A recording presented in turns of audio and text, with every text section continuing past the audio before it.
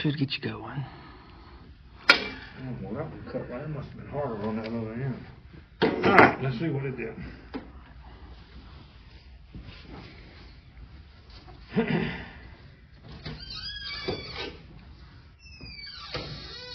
Well, actually, the SWR went up, but the frequency stayed the same. So let's let's see here. What can we?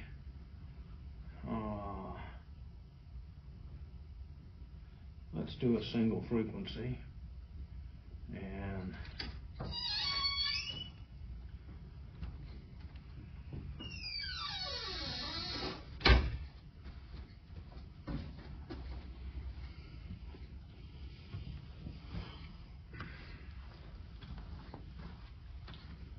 you did it 146 exact. 146.82. 82. Okay, let's go back up. Oh, that's And I cut it long. W4BS. Yeah, well, at 146.80, it's got a 2.6 SWR. That's not good. So, Again, I knew it was long. and I didn't know how the turns were going to work out there. the what now? The joint between the two. Oh yeah, I see. So there's going to be some interaction between these two. So, and I don't know why you did it horizontal. I didn't. I'm going to mount it the other way. Yeah. There you That's go. the way that's the way That's it why needs I'm to going be. to mount it. Yeah. Okay. Well, if you're going to mount it that way, you're in good shape. Yeah. Because you've got a horizontal versus vertical is about 30 dB difference in signal strength, especially if the other antenna is opposite. And I found that out the hard way. I put up a 6-meter repeater, and I split sided. And first day we put it up, man, the link was terrible. And so I realized that the antenna I put up at the transmitting location was horizontal. I mean, it was vertical. And I put the at the receive location, it was horizontal. And so once I turned the one at transmit, man, the signal came right up and just worked perfectly. So anyway, this is this one's a little expensive. Well, did you look up how much this one costs? Yeah, I know that's about 380 because I got one of those. Yeah. So they're not that much. There's not that much difference. No. And there are a lot of other ones out there. Yeah. This is not the only three. This is the three I had. And like I say, I fell in love with where I got exposed with this when we were putting the antenna up out at the Millington site. We had to we got assigned a 16 megahertz frequency for Armed Forces Day. So I had to build an antenna for that particular frequency. And one of the guys came out and had one of these, and so while we were adjusting it to get it right on the transmit frequency, I said, man, that thing's fantastic. So I got on and looked, and I said, oh, no, that's more money than I'm going to spend. But I got looking on eBay, and I found one about a little over $100 cheaper. And so I said, and the ones I looked at was the cheapest ones of the one I looked. So I said, I'm going to go ahead and see if the guy still got it and buy it. So I did, and it works perfect. But like I say, it does a lot of things other than checking antennas. For instance,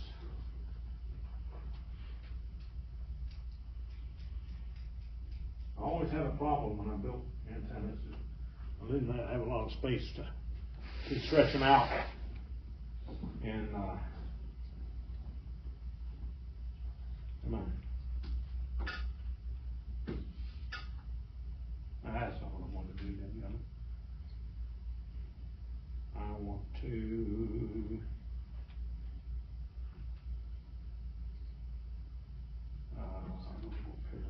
T and scanning. All right, this is coiled up like this. It has a 2 SWR on 10 megs. And it also has 1.4 SWR on 50 megs. And it also has 1 to 1 at 431.5. Just coiled up like this. Yeah, let's stretch them out. Now, if we stretch this out, it'll probably be resonant on probably about 18 megahertz. Probably, what's that, 12 meters? No, 18. Yeah, 12 meters. I think that's what it is. So, because this looks at the resonance and all the stuff, the capacitance, inductive reactance, all that stuff it looks at to get the SWR. So it really works best if you got it stretched out. You're going to get a more exact SWR that way. Oh, sure. But if you're building it and you don't have some place to stretch it out and you want to see if it's close, you can do it without that. And a little later, we'll get through with all of this scientific stuff. We may just stretch this one out, see the difference. Okay. All right, tell me how much coax I got here. Guess. Anybody want to guess? 25 feet. 30, 20, I'm gonna say 25 with him. You say 30. You're off a bit. It's almost 40. Really? Okay. 38 feet. Now, I can measure it. All right, I've already pre-measured those, and this one I haven't. Anybody want to hazard a guess on how much coax we got there? Is that one piece? Yeah. 60 feet. Okay. Well, we'll go with that 60 feet guess and see what it actually is. Oh, so you're gonna measure with that thing? Yeah. Now I measured 2 or 3. I got one right here. I measured 2 or 3 of these. And no. So I got my tape measure out. By golly. And it was right. Now, I don't know whether you can see it or not. It doesn't nothing about measuring coax on there. So you can push this, and you get a whole other menu. 13 different things it'll do. So we're going to scroll down to, wait a minute, I went the wrong way. No, I didn't. I want to go to cable length. Okay? Now, you got another velocity factor. This is, I don't know what this is. I don't think I have no idea what that is.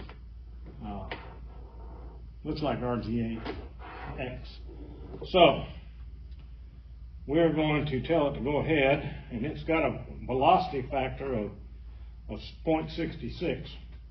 So it shows it to be 35, almost 36 feet. So it measured the velocity factor. At a velocity value for that. But we really need to, let's take that up to 88, or not 88, 82. Well, no, hang on a minute. Let me.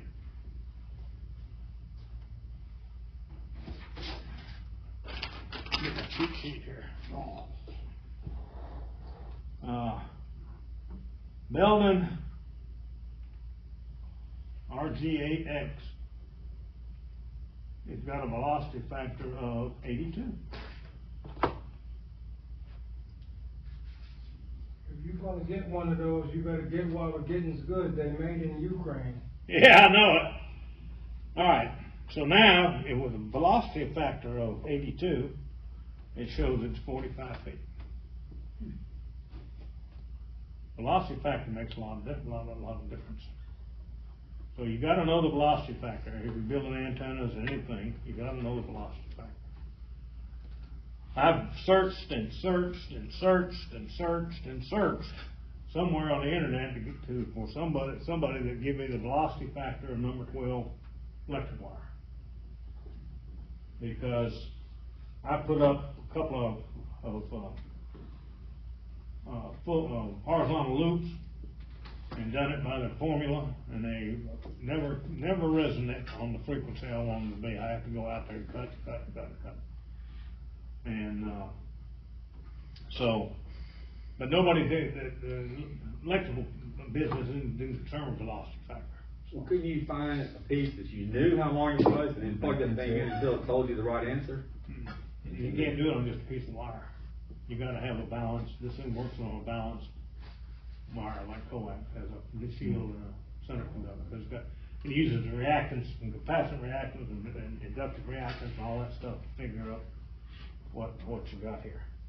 So that one's 41.6 feet.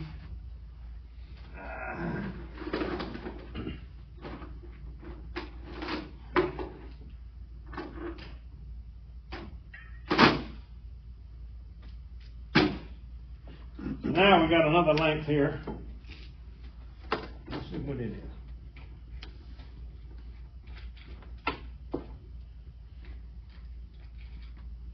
And this will work on, 213 too. You just gotta know what the velocity factor is. Now I think this is our G8X2, looks like.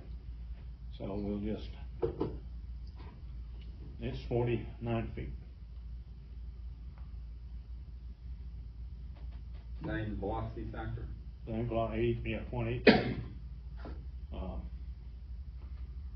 So that's, to me, these three things, the SWR, and I like to play around with phasing vertical antennas, so being able to measure coax to a phasing, right frequency for the phasing, and then finding. I mean, I've got four extension cord rolls of coax, rolled up pieces of coax from field day, and a piece of coax goes bad. Well, that's another thing. This will do. That's important. If you ever think you've got a bad piece of coax, say you think you got a ground or a short or an open, we'll cut it. Okay? This,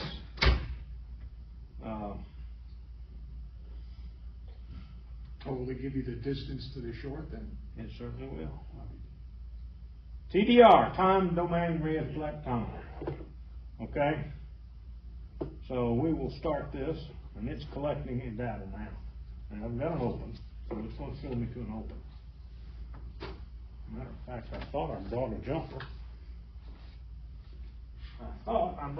With me, but I guess I didn't. You use this jumper up here? No, I'm talking about He wants to short. something like a short, the end of it. Oh. Okay. So we say this is 15 feet. So this thing shows it open at 15.52 feet. Shows open.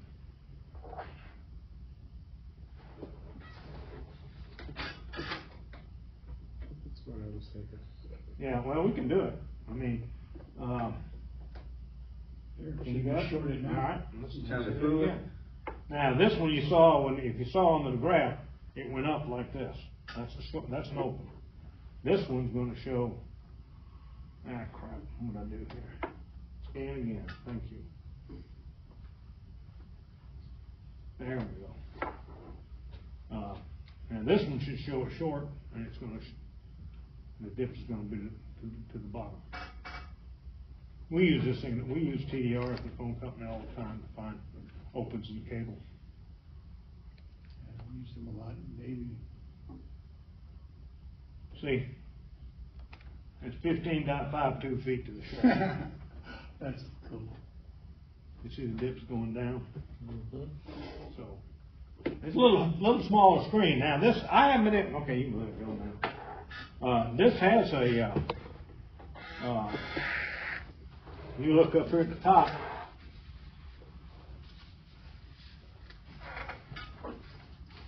Well, he ain't got it turned on, but right up the top, it has that symbol for Bluetooth. And it actually has a Bluetooth so that you can go to your, I haven't been able to get it to work on my phone. Of course, I got an old phone, my phone's 15 years old. Well, maybe not that long, but right in there. All I got for is to make phone calls and look at my email. The rest of it, I could care less. You bring up a good point. I, in my early days, like I'm 3 years into this, I wanted to do a project, so I wanted to make a 10-meter dipole. And I ordered the stuff, whatever the hell it's called, at Centerpoint, and got some coax or some wire, and I built one. Then I found this formula on Facebook or on YouTube on how to tune a 10-meter dipole. And I wanted to tune my dipole to center frequency of the lower sideband voice. And man, it worked right down to the nitty gritty. Yeah. But my question to you is this same formula applicable to all other bands and frequencies? What's the formula? Tell me what the formula is. Well, 462 divided by the frequency in megahertz. Yeah. But this one is the current frequency times the target frequency times the length gives you how much you got to cut off. Yeah. Well. And that when you were doing Okay, I see what he's doing the tuning. Yes. He's been trying to tell you how much to cut off, Yes. just like we cut off Yes. over here. And that's what sparked my curiosity. Yeah. Well, would that work for that? Yeah. You know? Oh, okay. Yeah. All antennas are dipoles. Okay? I don't care what kind of antenna you bring me, even all the way up to microwave, it's still a dipole. They've got one side of that antenna is where is the positive side, and you've got a negative side, whether it be a element like that, or whether it be the ground of the horn on a microwave dish. You open that horn up right down to where the transmit signal comes in, there's a dipole. They're all antennas are dipoles.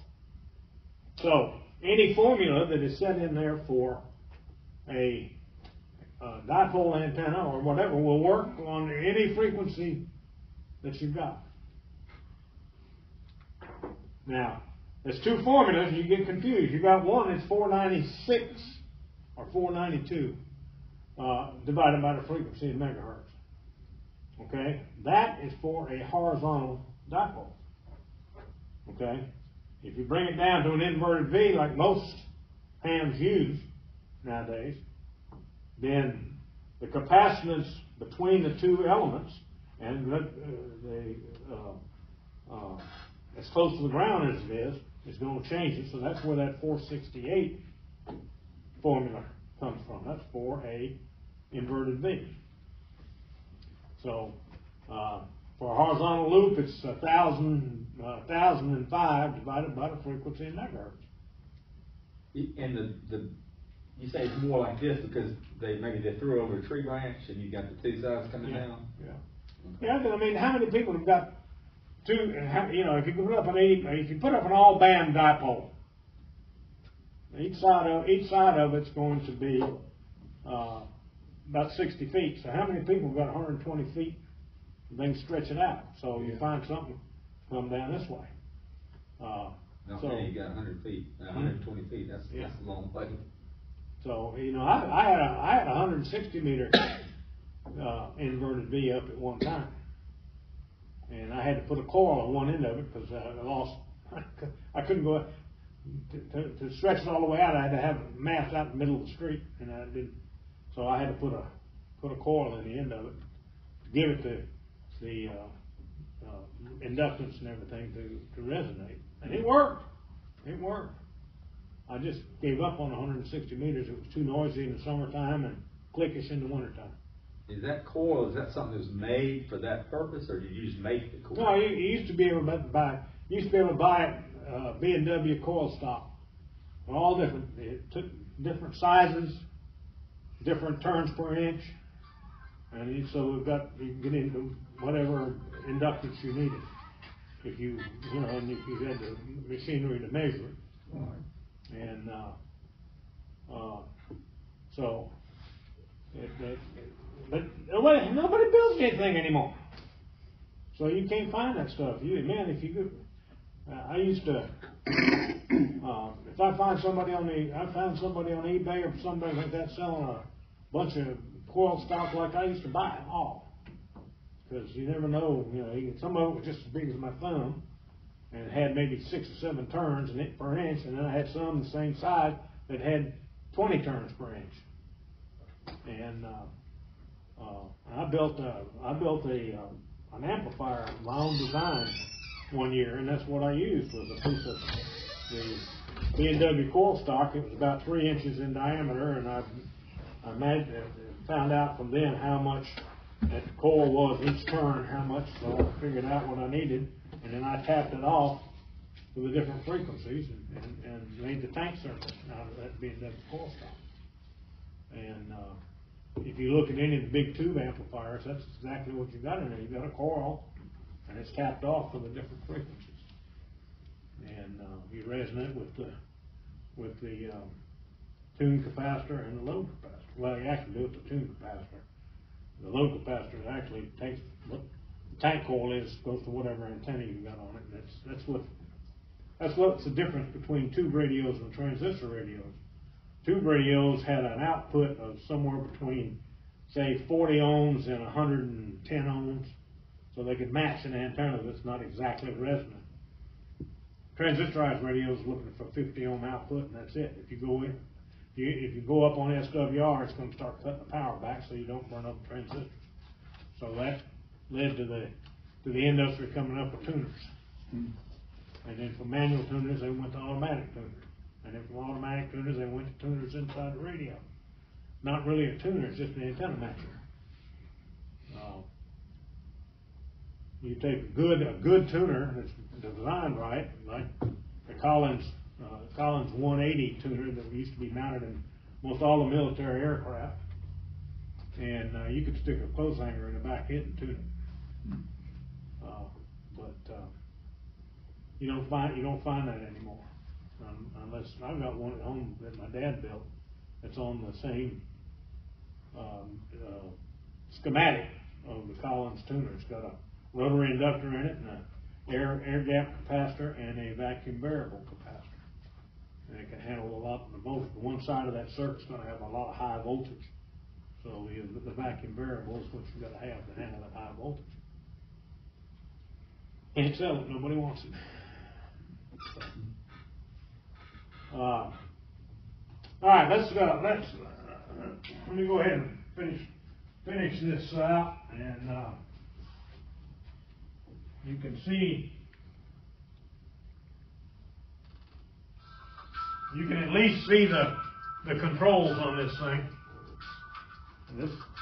This particular guy doesn't talk about it at all. I don't know why this didn't work. I think see that.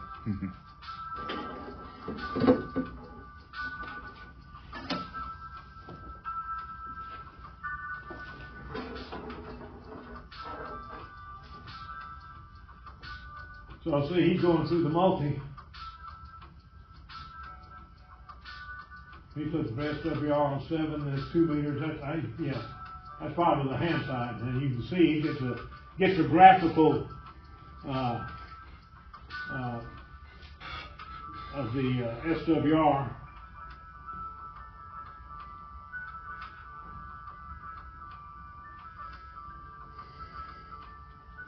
And what you can do is right here, you can spread out how wide that's looking at the SWR.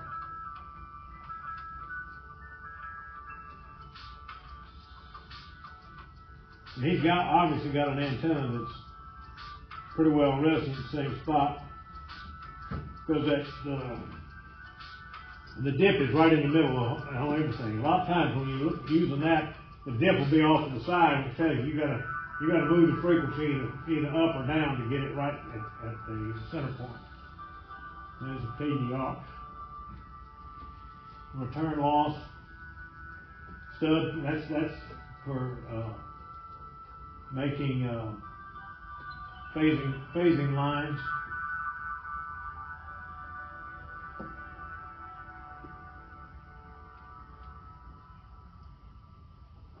And it comes with a neat little thing you can put over the end of it to protect it. But anyway, and you can see that came probably from the Ukraine. All right, let's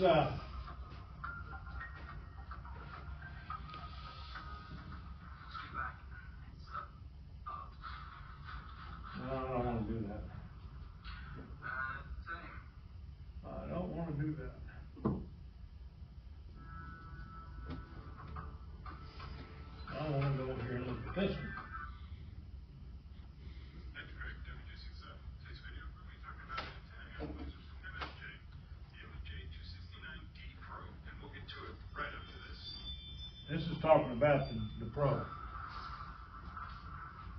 And it'll do a lot of the same things that the rig expert does. It's just a little bit more complex on how you have to do it to get to the same answer. And you get this adapter that goes from in. And I apologize, I did not bring my external speaker tonight. There's two versions of this 269D. There's a regular 269 Delta and the 269 Delta Pro, which is what I'm showing here. And the only difference between the regular one and the Pro is these sizes. It's the only difference. It's 430 to 520 megahertz, and it also has the extended commercial stock cabinet, which allows for lab work. See, on this thing, get up to 440, you got to push this button in and put this button somewhere and everything, and then you got to turn the knob to the frequency, and it's just a pain. And when you this one, you can set the frequency and push a button, and it does all everything. 280 to 230 plus the 2200 meter. I didn't know.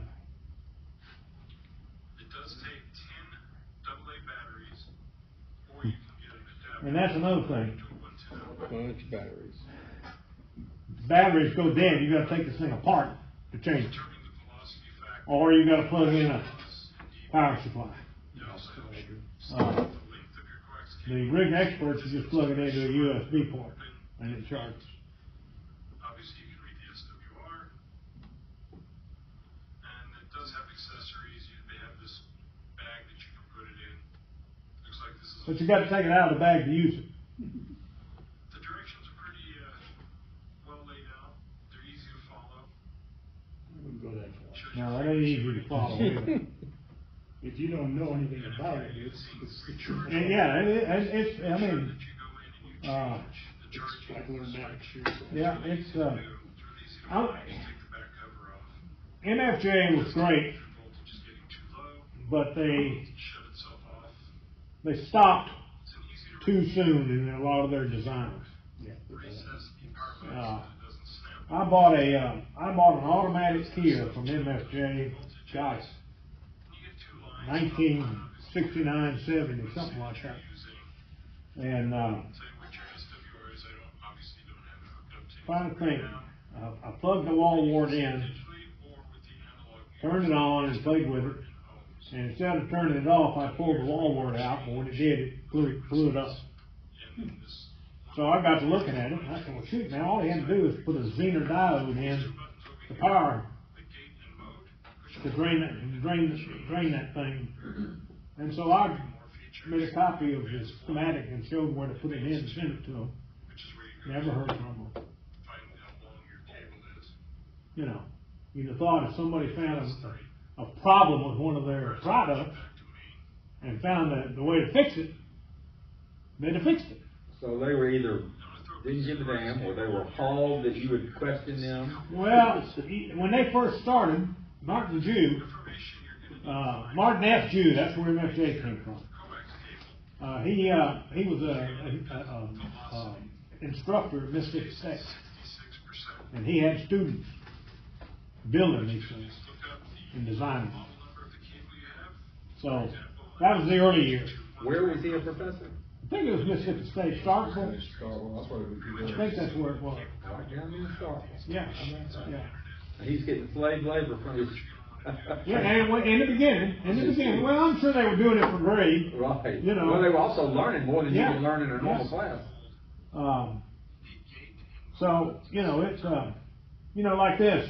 You gotta hit both those buttons at the right time to change and get the other menu. So, that's why, like I say, I bought this and paid I bought this brand new, What you have done, and press gate, I probably only had it a year or two, and then I found that they, bring the number up, so, and this little piece of crap here, I mean, put properly, it's nice. gate and move back again at the same time. Yeah, it takes a 9-volt battery, but you can't read the screen. Turn this knob until we get And, to 0. do you press a button? Well, it's got nice big letters, This number right here to read. you know, to show you the SWR and everything. It'll probably go high, But, and it'll come back down. it was just not easy to use. You can also watch it through the analog meter in ohms.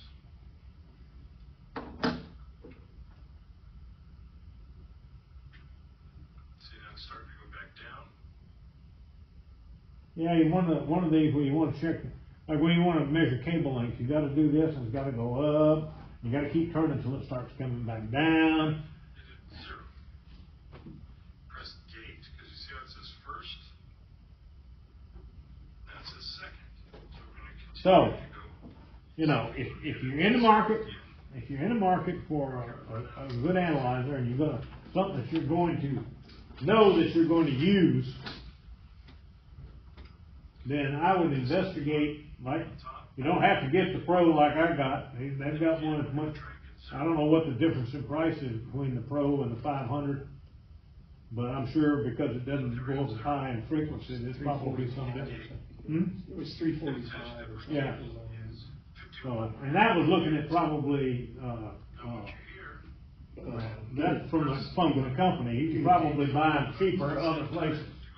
I think I was that's, looking at two, I didn't see offhand who it was, but the difference was $50. Yeah. And, but this one is just so much easier to use. I just, you know, I was so glad when I learned how to use what I wanted to use. I mean, it's got a lot of stuff on there that I'll never use.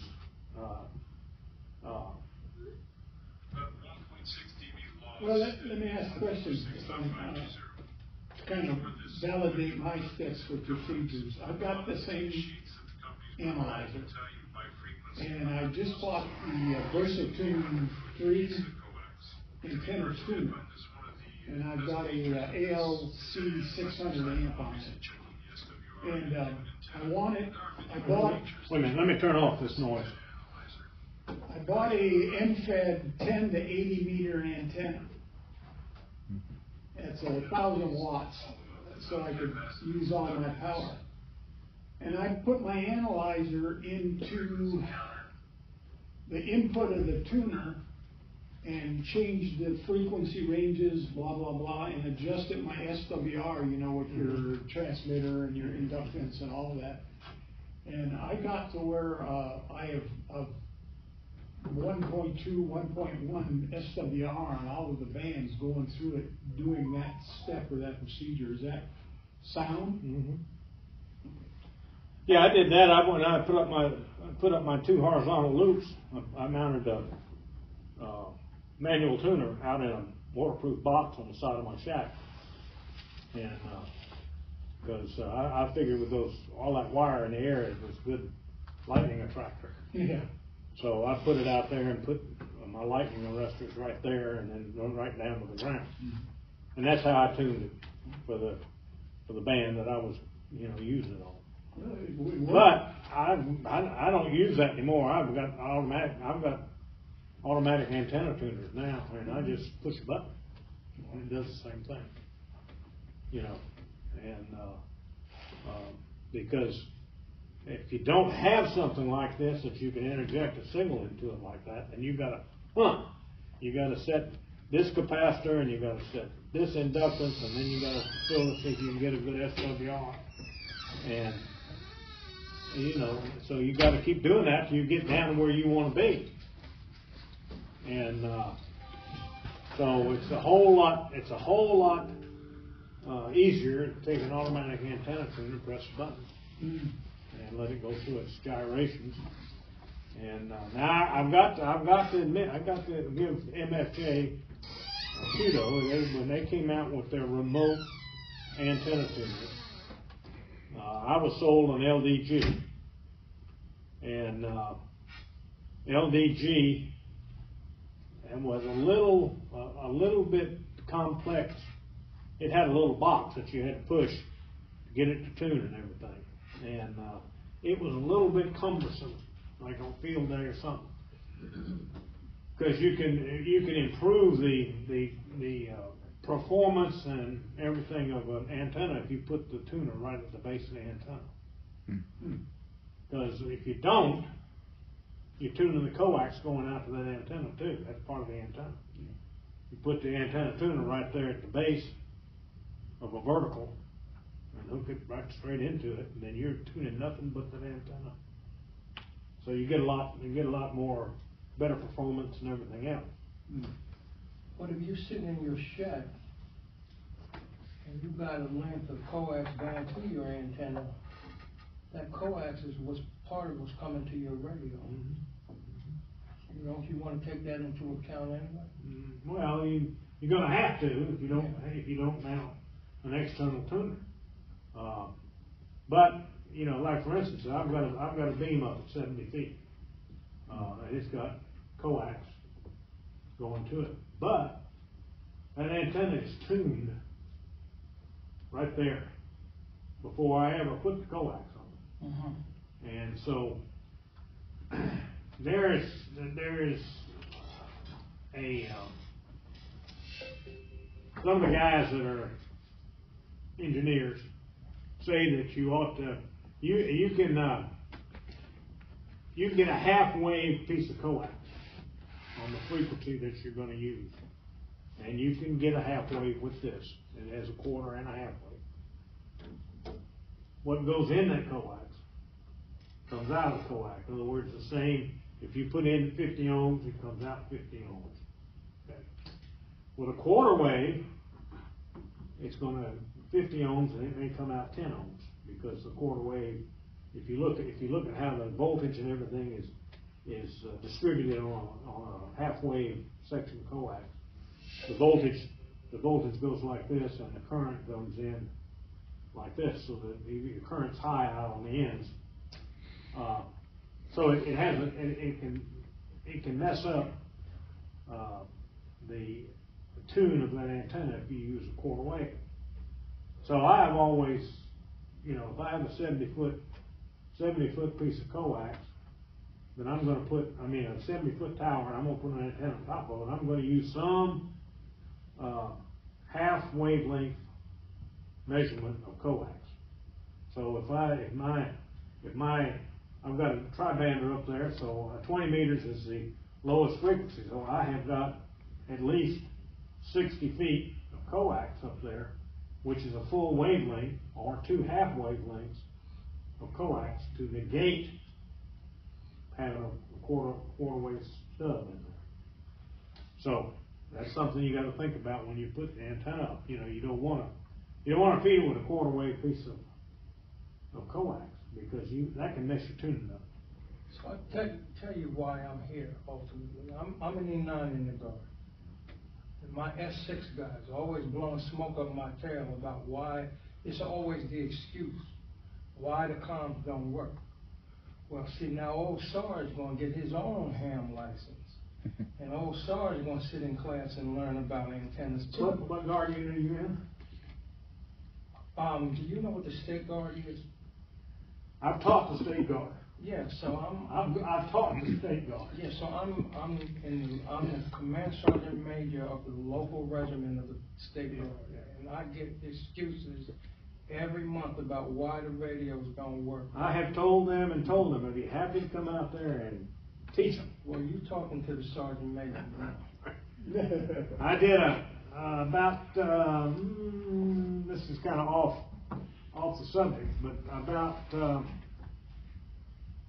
it might be 10 years ago now.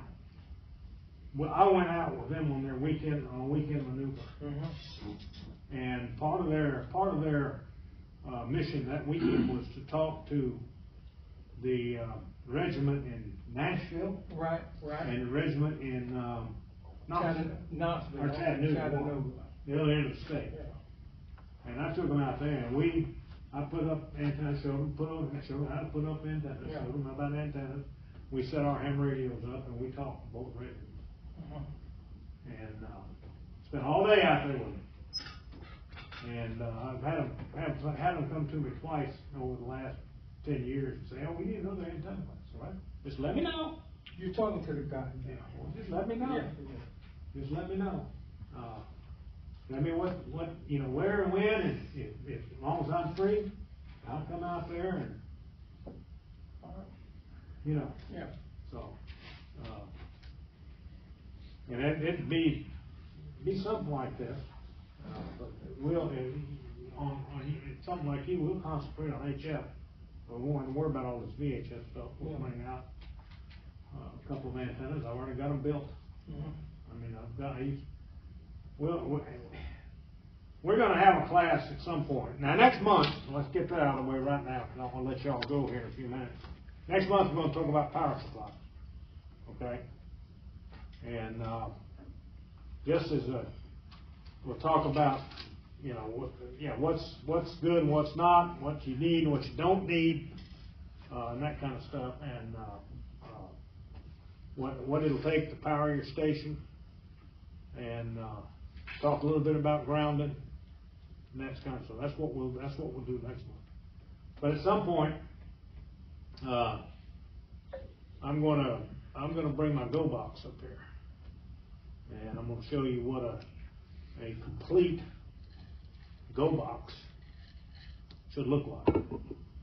Now you got to understand that I've never deployed, never been asked to deploy, but we've done field exercises with the Army Corps of Engineers, with the Navy, and we've taken the Armed Forces Day exercise out to the field and done that out in the field for them. So I'm the guy that's got everything when I go to the field. And so I'm going to bring, when I come up, I don't know, that's going to be kind of a hassle to get up here, but I'm going to try to bring the full Go Box. Have you got it in a case? I got it in a roll around thing about this tall. Oh, that's a serious item. Portable refrigerator? Huh? Yeah, it looks like a little refrigerator with that. Well, I hope they got an elevator in here. Yeah, They do. that's why I have my little cart. When we were at the other place over there at the church, I had to haul this stuff up to the second floor, and I said, I ain't doing it here. I'm getting too old to do that. So I bought this cart, and it's worked perfect because I do have the elevator. And so we'll do that at some point. I want to talk. I want to do a class on repeaters, and let's talk about repeaters, how they work. What I hear so many times, I hear guys on the air saying, "Well, you're a little scratchy. Something's wrong with the repeater," and they don't understand how a repeater works, and stuff like that. So I kind of want to talk about that a little bit. I've got a box just like this size, full. Got 3 repeaters in it. They're not operational. It's parts. I mean, it's full parts to build them 3 repeaters. But like I said, just talking to a guy last night. Nobody wants to build anymore. They want to go buy an appliance. Mm-hmm. Turn it on and forget about it. Mm-hmm. And so we'll talk about how a repeater works. Transmit and receive on the same antenna. Transmit and receive at the same time. What does it take to do that? It's called a duplexer. So we'll talk about duplexers. And so that you have some idea of how the repeater works. So if you've done something funny, you'll have a better idea of what might be the trouble.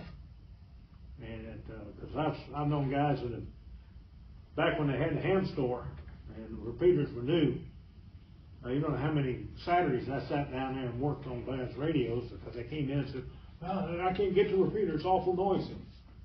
And I put it on the test. Nothing wrong with it.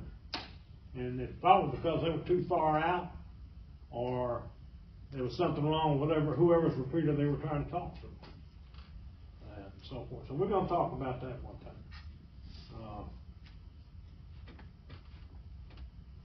I think maybe we might even do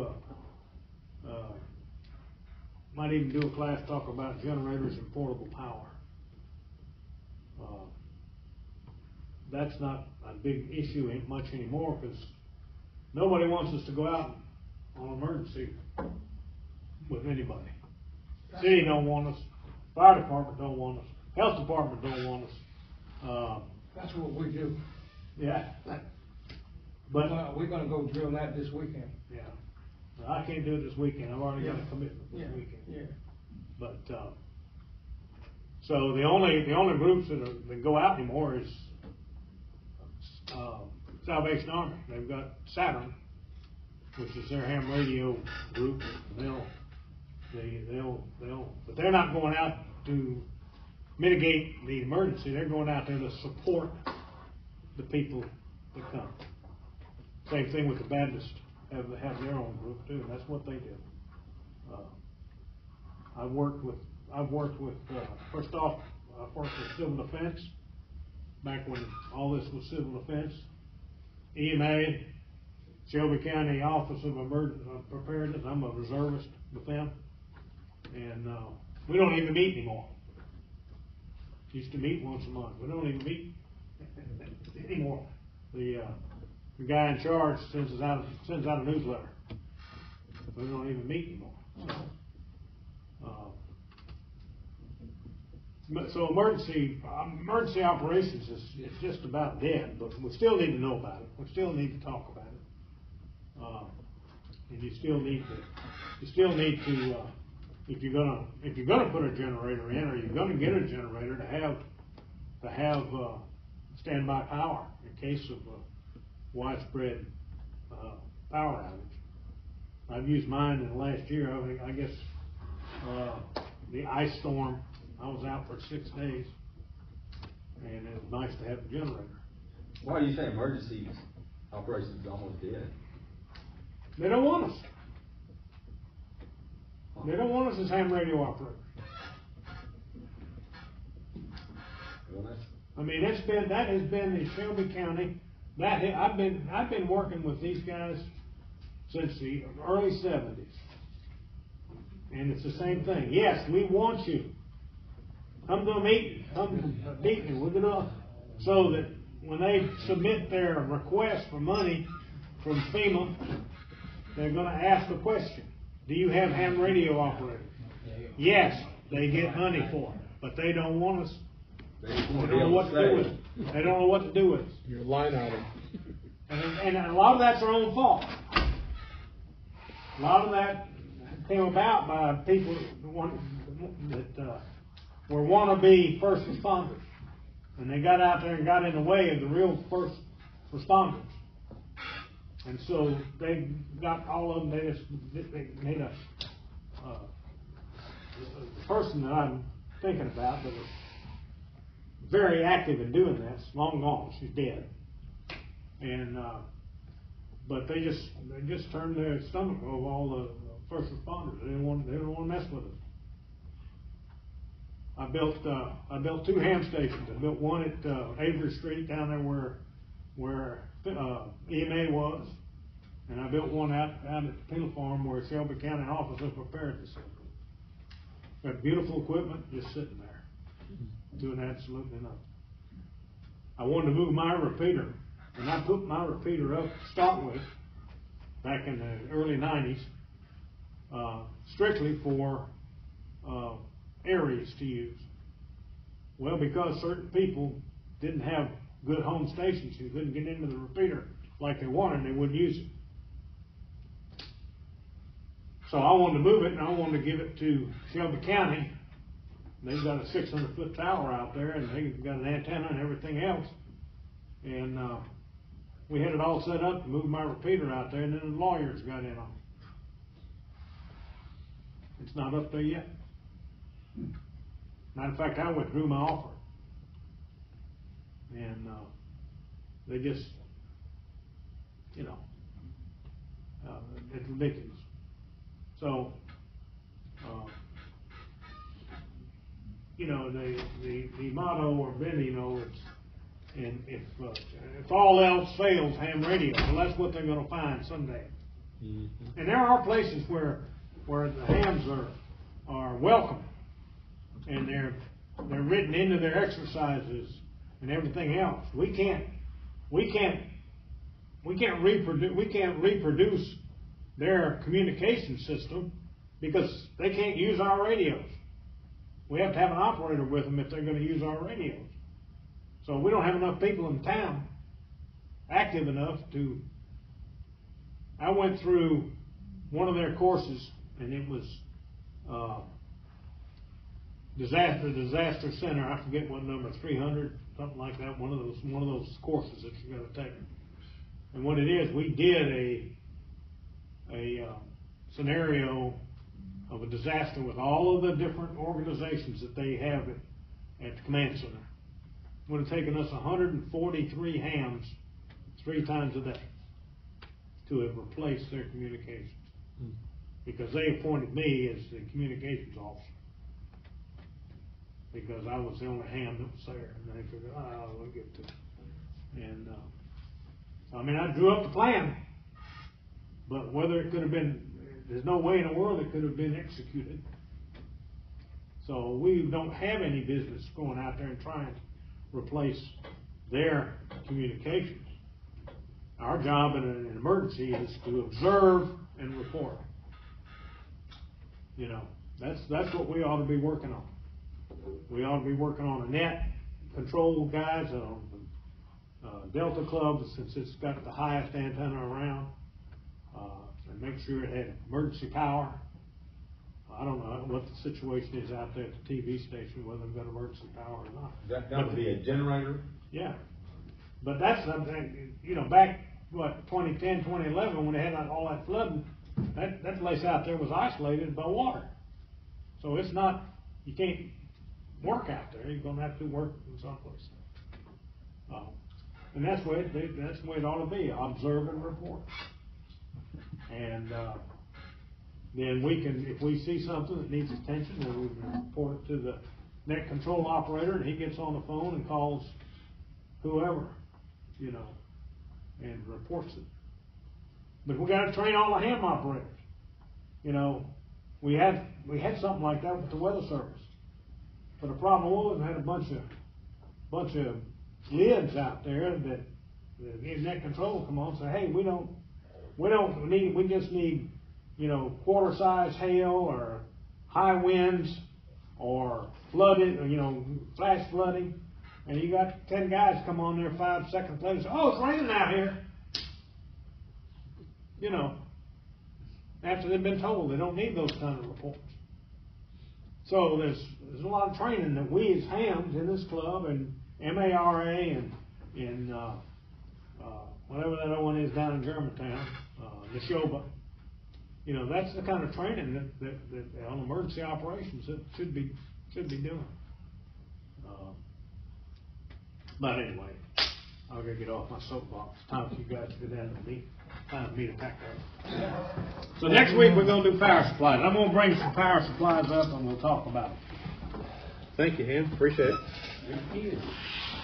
All right, let's get all this stuff.